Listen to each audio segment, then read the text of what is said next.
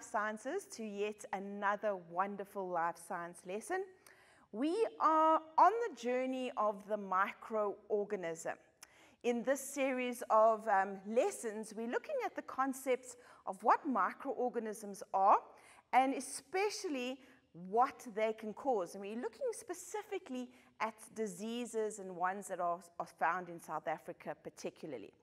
If you had followed the last lesson, you would have looked at viruses, right? Very, very, very important microorganisms. I'm sure you've heard of COVID. If you've lived through COVID, you understand what the concept of a virus is. Today, we're going to look at the microorganism that we call bacteria.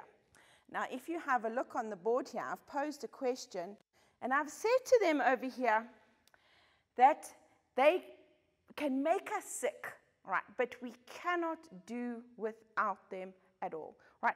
We need bacteria in our lives. Although we're going to look at the ones that are going to be pathogenic, bad for us, right? Bacteria are essential, right, for us to actually live healthily.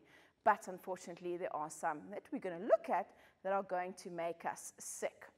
All right, so let's take a look at what bacteria are. Oh, we got to just, there we go. So if we have a look at our concept map, what are we going to look in today's lesson? It's very similar to the concept that we look at when we looked at viruses. So we want to look at a bacteria. What must you know? You must know what they look like. You must know their characteristics. How do we mean by that? Is how they operate. How do they function? Maybe knowing that, what can we do? Can we cure them? Can we kill them? Can we get rid of them? And in that vein, I'm going to go over 4 diseases with you. But you just need to know one of them. You don't need to know all 4 of them. And when we look at diseases, you need to know what effect does that disease have on me and how am I going to manage the spread of the disease. Okay, so let's start looking at this concept of what bacteria are. Okay, I've got keywords on the board here. I'm not going to go through all of them individually. As you know, right, as we go through them, right, we're going to discuss those terms. Okay, so when we look at bacteria, maybe in previous models, you might have looked at the section called the classification and biodiversity. Now, classification is all living things on this planet are put into different kingdoms. And basically what it is, it's a checklist. So if you've got this, this, this, you go into this kingdom. If you have this, this, this criteria, you go into that kingdom. And you might have done, all right, the kingdoms that you would have looked at was plants, animals, fungi, protists, right? And what we're looking at today, Monera. The kingdom Monera is where bacteria fits in. And those specific characteristics mean that all bacteria have got certain things, characteristics that put them into that particular kingdom. Just have a look at a few that I'm hoping might ring a bell. Okay, so guys, if you belong to the kingdom Monera, and let me get my pen ready here, choose my beautiful blue. Right, we've said, there we go, the kingdom Monera. There are a few words that I just want you to, right, be able to remember. They are unicellular. Unicellular means one. You're going to see now when we look at the structure, bacteria are only one cell. They are also the only cells that are prokaryote. And I don't know if you remember it. What is a prokaryote cell? It's a single cell that has DNA in the middle, and it has no nuclear-bound structures. So it will have a ribosome, but it won't have anything else. There won't be any Golgi body, there won't be any nuclear membrane, there won't be any mitochondria. Okay, so that's where we're looking, prokaryotic. When we come to bacteria, we said most are useful, But remember this term pathogenic. What does pathogenic mean? They're going to produce disease. Now, the very last point is really important when it comes to this. We're not going to look at it during this lesson, but we might look at it, we're going to look at it in further lessons. Guys, bacteria can be killed by antibiotics. When we looked at the lesson in this model before this, when we looked at viruses, viruses couldn't be killed, right? So we can use vaccines, etc., to try and build antibodies, but a bacteria is a living cell, and we have medicines, antibiotics, that can kill them. Okay, so let's have a look at what a bacteria cell looks like. A bacterium, singular, and we're going to have a look at a typical cell. Okay, so guys, let's have a look here. So when it comes to the structure, as I said, it's prokaryotic, and what it has, it's got 3 layers around it. Can you see here? It's a cell membrane or a plasma membrane, so this is the one layer.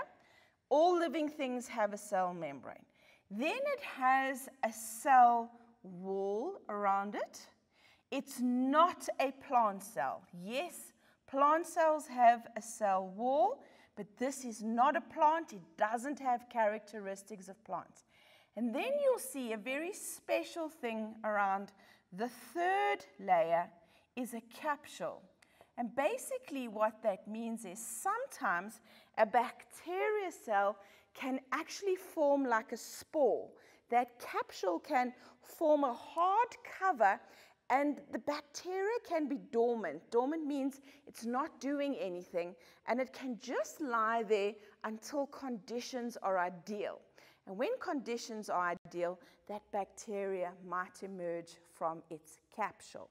Okay, what else? Very important, in the middle, the cell, we have the DNA. Unlike a virus, which is DNA or RNA, it's the genetic material. All right, and that is important. Living things need to reproduce. Now, we've got, if you look inside here, we have got ribosomes. And ribosomes are organelles, but they do not have, all right, a membrane, and that is why they are in, right, the bacteria cells. And they are there because they are going to make protein, very important. Now, when we have an antibiotic, the antibiotic stops these ribosomes from working. If it can't make a protein, you're going to see it's going to die. Now, this is a little tail on the end of a bacterium.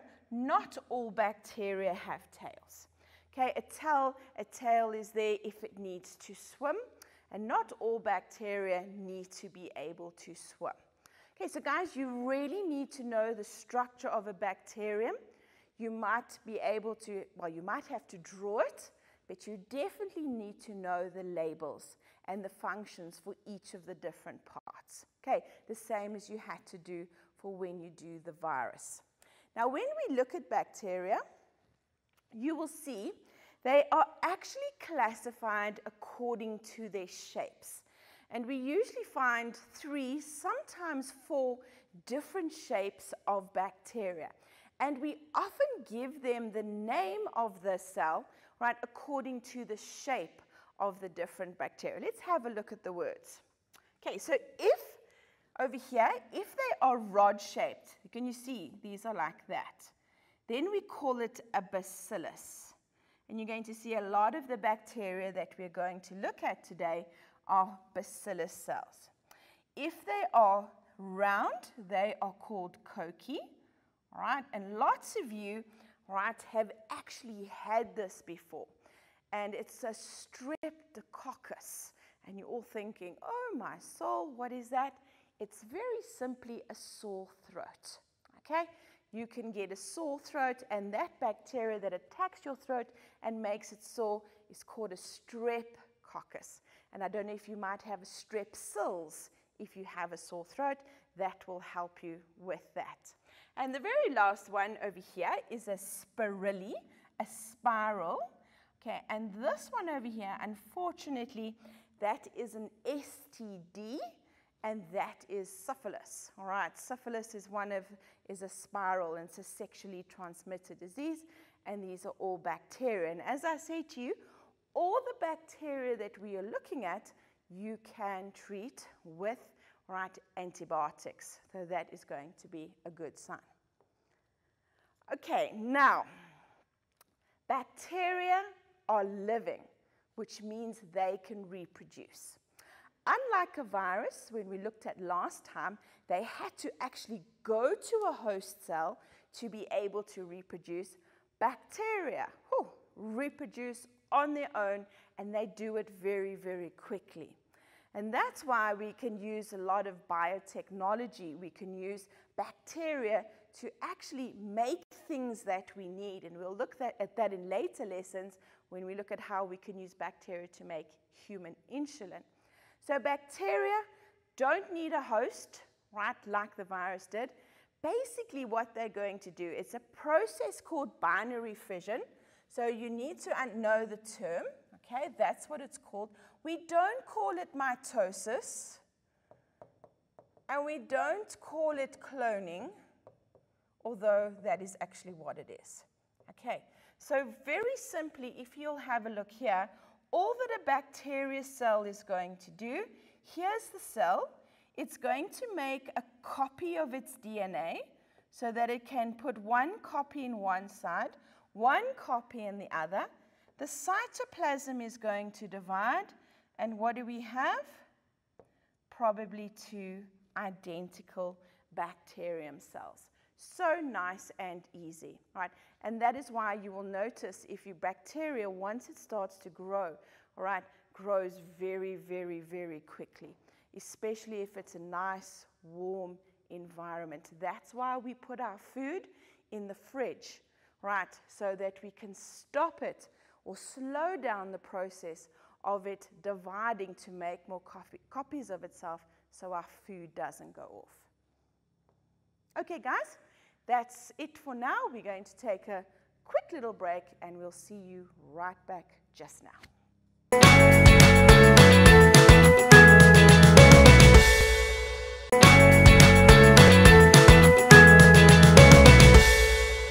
Welcome back, Life Sciences. I hope you had a good little break, maybe had a sip of water and a little snack.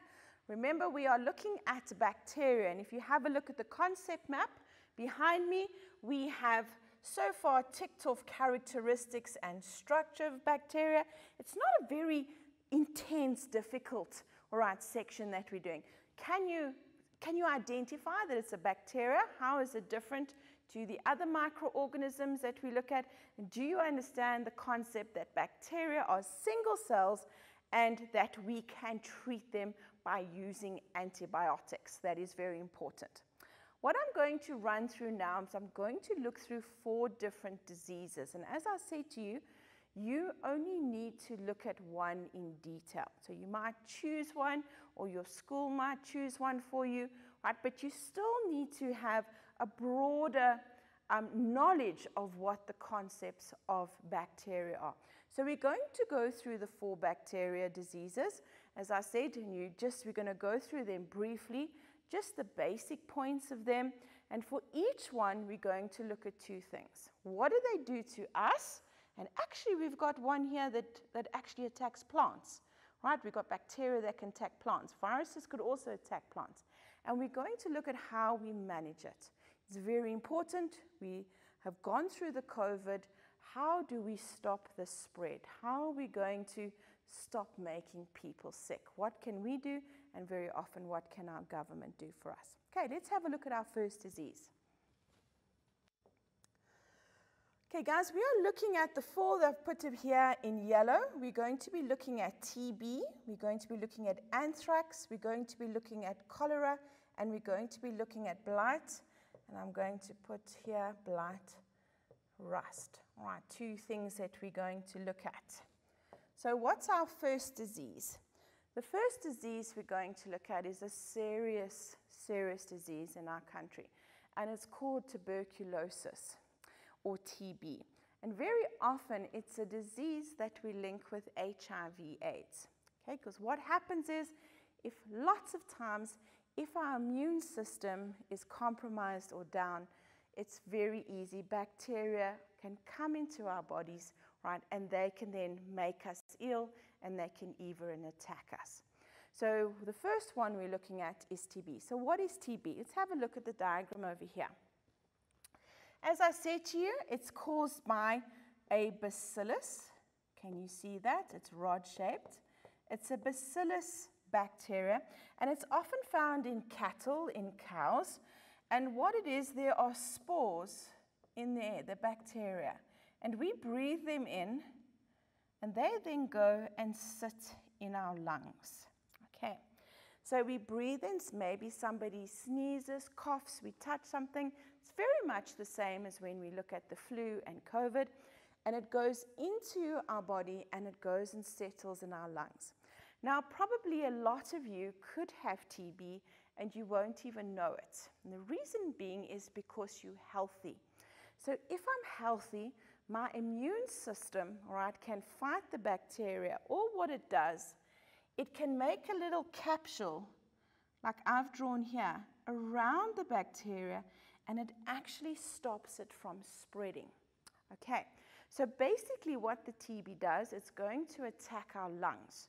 So it's going to have an effect on how we breathe.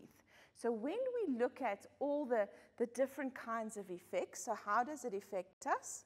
Have a look at all these pictures over here. You will see, all right, I've put nice little pictures, much easier sometimes to remember a picture. But what it does is we're tired because our lungs are damaged, so we're not getting enough oxygen in.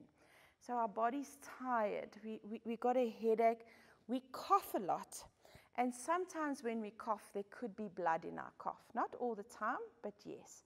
We might have fever, we might have sweats, and if it carries on in our body, it can get to the stage where it's going to literally destroy our lungs, and ultimately it could cause death. So it's a very serious disease if it is not treated. So as you have a look over there, right, you lose weight, you're not healthy. You're not healthy, and the bacteria is slowly starting to take over your lungs, which are your oxygen trees, and you definitely need those. So what do we have to do? That is the main question. Let's have a look over here. The treatment is called DOTS, right? And that means directly observed therapy short course. What does it mean? It simply means this. TB can be cured if you have the TB that's not drug resistant. If you are able to go to a doctor, you go and you must get yourself tested. It's the same as HIV, know your status. If you have TB, they're going to start you on a long-term course of antibiotics, usually 6 months. And what DOTS is, direct observation, all right, is very simply, they are going to give you your medicine every single day. And it's 6 months worth, and that is the problem, because very often people feel better a little bit after taking the antibiotics, and then they stop. And then that bacteria that is still in your body doesn't die, and it starts developing again. And sometimes what could happen is the bacteria could mutate, which means change, and it can mutate into the bacteria that doesn't respond to any antibiotics. And that means that it's not going to be cured, right? Multiple drug-resistant TB, and you don't want to get that. How else are we going to keep ourselves nice and healthy? All right, guys, we need to have a nice diet. We need to eat properly. We need to exercise. We need to stop overcrowding. There's quite a few, right? If we look at the management, you will see there's quite a few things that we need to do. But we also need to look at the South African situation, all right? Does everybody have access to healthy foods? No. Does everybody have a nice, spacious, big house? No, right? So when we look at South Africa, right, when we look at our poverty and we look at when people are forced to live together in very small areas, unfortunately, it makes the spread of TB much easier, Okay, and often people don't want to know. They don't want people to know that they have TB because it has a stigma towards that. And unfortunately, right, you need to know so that you can be treated. Big problem, big killer, all right, a really big killer. It's probably the biggest killer, right, other than HIV and malaria in our country. Okay, some of you, I don't think you might have ever heard of this one before. Okay, this is called anthrax. Now, I've got a picture of a cow here. Can you see? I've got a picture of the cow on the screen. And the cow actually, all right, can attack the cow and it can attack us. So we can get it, and cattle, goats, sheep, etc., they can all get anthrax. Okay, so it's not like a virus that passes onto it. We can get it from cattle, yes, but it can, what this one is so dangerous with, it forms those spores, and it lies in the ground for up to 20 years. Okay, so anthrax, what it does, have a look, it's not so lacquer. Okay, have you seen these? Oh, they form like these black sores on your body. And you will see it actually changes your brain, how it works. You've got fever, you're coughing, you're vomiting, you're nauseous, you're dizzy, headache, and you've got all these horrible, like black, it's called necrotic, it's dead skin, right, that all these sores on your body. And the cows as well, they also have these sores, right, it's almost like bleeding inside, it's not really nice. And when we have this, yes, we can be treated with antibiotics, but because of those spores, management has to come, especially when it comes to cattle and human bodies, we have to do something a little bit, all right, more, how can I say, drastic. So how are we going to treat it? We can vaccinate our cattle, right? We don't generally get vaccinated for anthrax. So cattle, they're the ones who are mostly get it. So we vaccinate the cattle against it so that the bacteria, if they do get it, their body recognizes it and they could do something about it. But if a person dies from anthrax or cattle die from anthrax, the spores don't die. We need to actually burn it. All right, so the bodies need to be cremated if it's a human body or the cattle, etc. Unfortunately, we need to actually burn it so that we can burn those spores as well. Now, I don't know if you watch some movies, but you know what they can make? You see, I've got bioweapon over here. They can actually take anthrax and they use it for biological warfare. They can manufacture anthrax in the laboratory, and I don't know if you've ever seen TV programs, it usually comes in an envelope as a white powder, and people can inhale it, and it obviously, as you see, it makes them very, very sick, right, with the vomiting, the dizziness, their heads, right, you can die from it, okay, and all those sores all over their body, okay. So when it comes to anthrax, not very pretty, all right, not a very pretty bacterial disease. But as I say to you, treat it. We can treat it with antibiotics. Okay, there we go. Okay, cholera. Now, cholera is a bacteria that we usually find, if you have a look at the picture over there, right, it's a vibrio. And what a vibrio means, it's a bacteria that looks like a comma. Right, it's one of the shapes that I wanted to show you. Then we had bacillus, we had the coccus, and this is like a comma one. Now, what happens here, this is actually one of the funniest things, is because you have the same bacteria in your large intestine. Can you see that? Right, I've put a picture of your intestine in there, and what it does is this bacteria is really, really helpful. Now, what happens is, if that same bacteria that's in your intestine we drink has a totally different effect. It really can, it makes the body quite sick. So usually now, you'll see if you guys have had a lot of rain, maybe during flooding, when there's a lot of water and people are drinking the water, you see they might get sick. Or sometimes lots of areas don't have proper toilets, so they dig holes in the ground near water, and then they drink the water, and you get sick because Remember the bacteria that's inside your intestines. When you go to the toilet, when you have a feces, right, when you need a number 2, are you allowed to say that? And then what happens is that bacteria from the feces get into the water and it makes you very, very sick. Okay, so what is the effects on your body? Have a look here.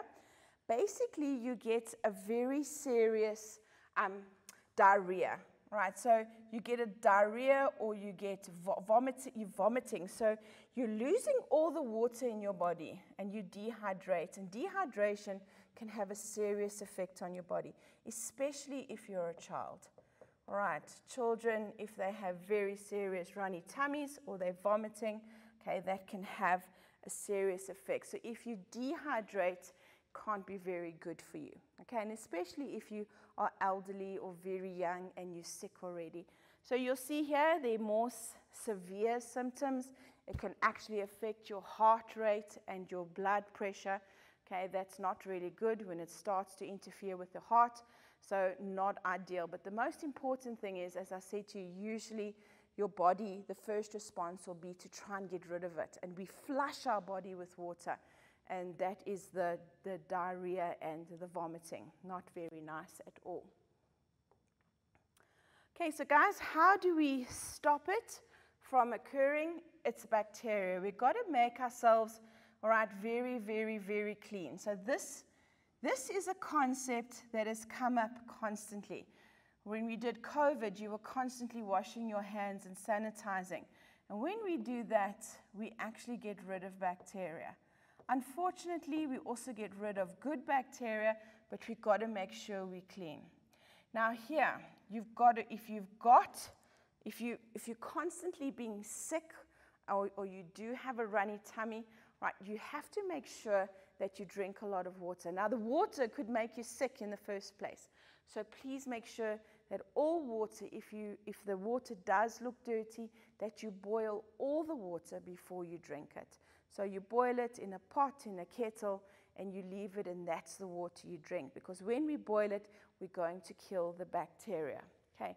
So everything, we can get vaccinated, we can have cholera vaccinations, right? But your food, also make sure that your food is cooked.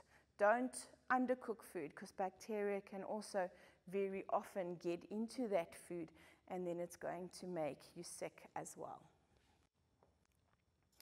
Right, guys, our last one is blight, or there's also rust, and this affects plants. And you're thinking to yourself, okay, what do plants have to do with it? Guys, you need to eat them. Farmers need to grow them. And our farmers need to be able to grow fruit that they can sell, that they can use. So if you have a bacterial disease, if you have a look over here, I don't know about you, but I really am not going to want to eat those grapes. And South Africa, what do we need grapes for? Yeah, we have a wine industry, okay? And here's tomatoes. I don't know about you, but I don't think that looks like a really nice tomato to eat.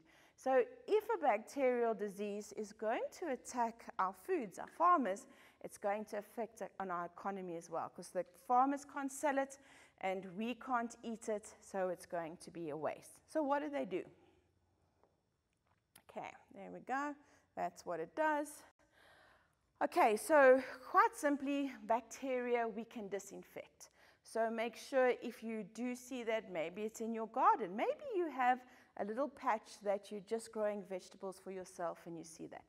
Think about things. Only when you cut things, make sure that all your instruments, your shears, your spade, etc., anything is nice and clean. Right? Have a look here. Also, don't do any kind of work when it's raining or wind, because that's going to, all right, make sure that it's going to spread. Also, interesting thing over there is, if you are going to buy a plant, if you blight on the side of the street or from somewhere, check it first. Are the leaves nice and green? What does the fruit look like? You know, you need to actually look at your stock. And over here, the last one, don't water from overhead, right? Because if you water from the top, it stays on the top of the plant. So if I had to go back here, the water, if we water at the top, right, it stays moist all at the top, and it actually rots.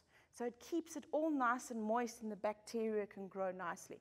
So what we want to do, we want to have a water system that just waters the ground underneath.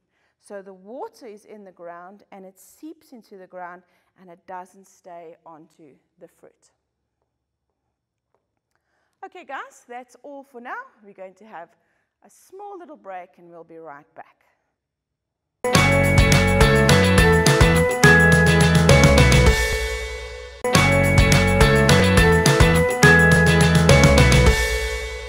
Welcome back, Life Sciences. I hope you just took a little bit of a stretch, a little bit of an exercise, got that blood pumping and the brain going, and we're ready to do more work on bacteria.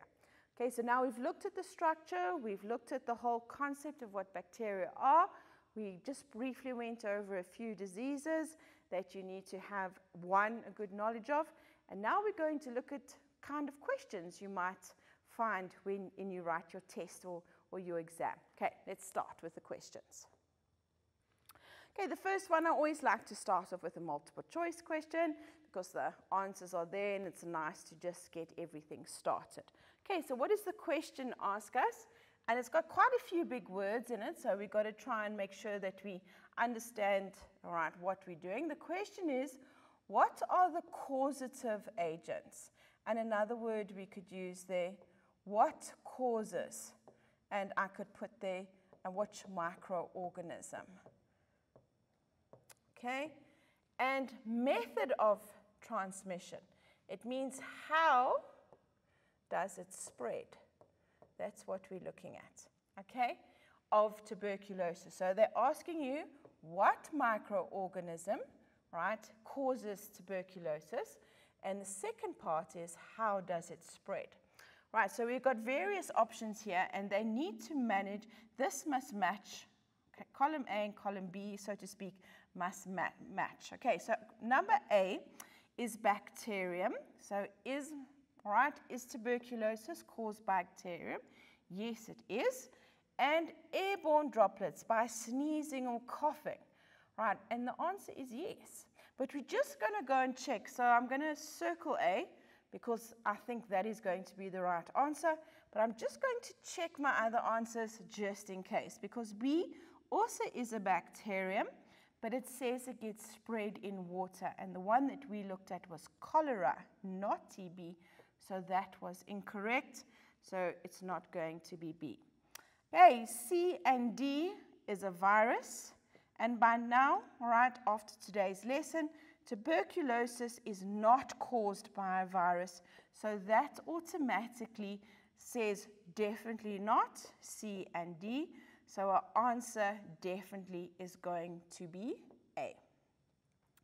Okay, guys, the next diagram, or the next couple of questions, are going to be related to a diagram of the bacteria. As I said to you, one of the things you must be able to do is label the bacterium cell and know the functions of the different parts. So what does this, all right, what is this question asking us for? So here is the diagram, and it says the diagram shows a cholera bacterium. So it's telling us that it is cholera. It also is giving us a little bit of information, all right, over there, that you are going to need to maybe do some kind of calculation, that it's magnified 50,000 times. Okay, so that whole little bit over here, there's lots of information in the title, and here is the diagram that we're going to have to use. How do I know it's a bacterium? Right, it's a single cell. Yes, I can see it has a tail, and I can see a round like nucleus. Right, so what are the questions? It says A, F, and G, so I'm going to circle them.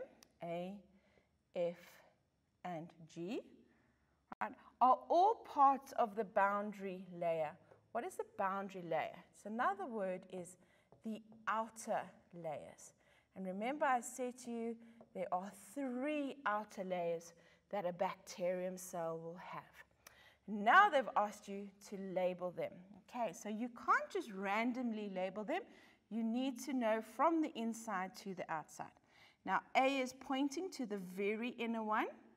So my A would be the cell membrane. That's the very first layer from the inside. G is pointing to the second one. That would then be my cell wall. And my final is F, and that is the round, let's look a little bit squidgy, and that would be my capsule. 3 marks, and I know this because I've learnt my bacterium. I know how to label my diagrams. Okay, now the next question. How do you think this bacterium moves? Okay, so it's looking at the picture. What is going to give us an idea of how it moves? And it says here, in your answer, use evidence from the diagram. Okay, and it's telling you, you must use, is what in this diagram? So you're going to go here, and you're going to see that there is this structure over here. It's number E, and it is a flagellum. Now let's see how we answer it. Let's answer it in as it goes. How do you think this bacterium moves? You can tell me it swims. That is your first mark. And then it says, in your answer, use evidence from the diagram. Why? The bacterium has, right, I'm just going to write here. The bacterium has a flagella or a flagellum, right, however way you've got there. So use, there we go, your second mark we're using from the diagram over there. Okay, this one now is going to be a calculation question. Now it says calculate the actual width of the cholera bacterium between points B and C. Give your answer in micrometers and show your working. Okay guys, so here we have the diagram of the bacterium, and we've been asked to find, all right, the actual size between B, or let me get my pen going again. There we go, lovely blue, between B and C. Now I don't know if you guys know this, but I'm going to show you how to use the damn triangle. All right, and I'm not, as I said, I'm not swearing. What does the damn triangle mean? Okay, so when we look at the damn triangle, the D stands for drawing. So if you measure a drawing or a picture that you have drawn, A is the actual size, and this is the one that we have to look. So this is a question mark. And M stands for magnification. So in order to do this, I need to have 2 bits of information. Okay, so let's have a look. So if I was to do the formula, I put the A equals. Now I'm going to quickly change my pen color because I want to show you just something that I'm going to use. This line over here means divide. Okay?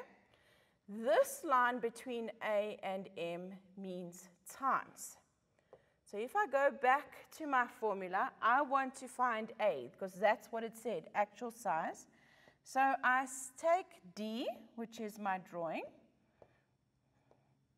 okay, and I divide it because that's the divide line over my magnification. Now I take my ruler, because I always take a ruler into the test, and I take my ruler and I measure this line over here from B to C, and I'm very accurate. And maybe it would be easier because we have to convert it to microns to do it in millimeters. So say, for example, I measure from B to C, and I see that it is 50 millimeters. So I write down, okay, because that's what I measured. The magnification was given to me, okay? So there we go. I put there 50,000 times. And now I'm going to work out. So over here, 1, 2, all right, there's 1, so I only have to cross out 1, not the 2. So let's go back to that, take that out. And there's a reason why I don't teach maths. Okay, so 1 there, 1 there, all right, and then you take your calculator. You can use it anyway, or you can use it however you want. I don't even do it. Just take your calculator and you take 50 divided by 50,000. Don't try and do all of those funny little things. And you're going to get an answer, and because you measured in millimeters, you guys have got your calculator, you are going to give me your answer in millimeters. Okay, now you're not finished there. Now you need to convert it to microns. Now, that means you must take this answer, and you answer that you got, and you times it by 1,000. And that will be your final answer, and the units for microns or micrometers is that. Okay, not so easy. I don't know if you've been taught the damn triangle. Maybe you know a different way in which you have been taught, but this is the way that I teach my kids, right? And sometimes it's easier if they just remember the damn triangle. Okay, guys, one more question. Okay, now here is a bit of an experiment that we've set up, and this is what it says. Okay, so now there's an agar plate, okay, and that is how we grow bacteria. And on that plate with a culture of species of bacterium, usually found in the mouth. Okay, now we take 4 sterile. Sterile means that we've disinfected, they're pure, they've got nothing on them. And the paper discs A, B, C, and D, each containing a different brand of mouthwash.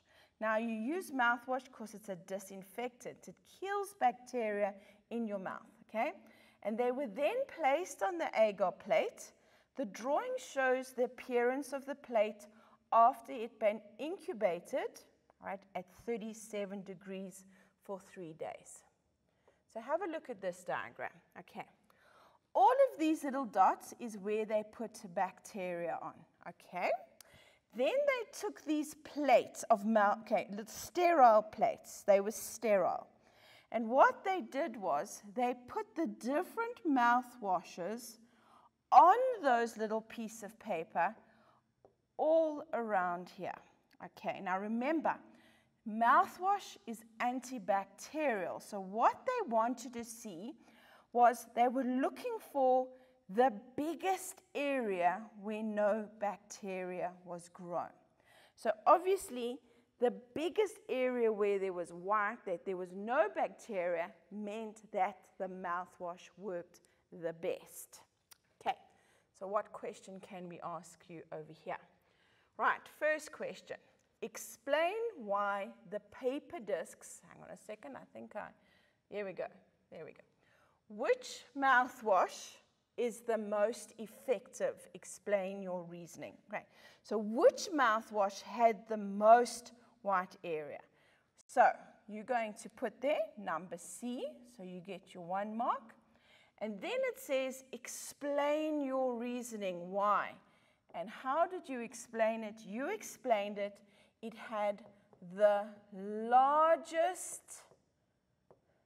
area of no bacteria. Right, so that's what you're looking at. You grew this bacteria, and you now need to see, all right, why you did that. Okay, guys, one more question. I think then we're running out of time. Explain why the paper discs were sterile. So why did you have to put sterile paper discs there? Very important, all right? So no bacteria was growing on them. So they were pure, there was no growth, it wasn't going to interfere with your experiment at all. And if you notice, they grew it at 37 degrees, which was perfect temperature, body temperature. Okay, guys, that's all from us today. All right, hope you have a really good day, and we will see you next time.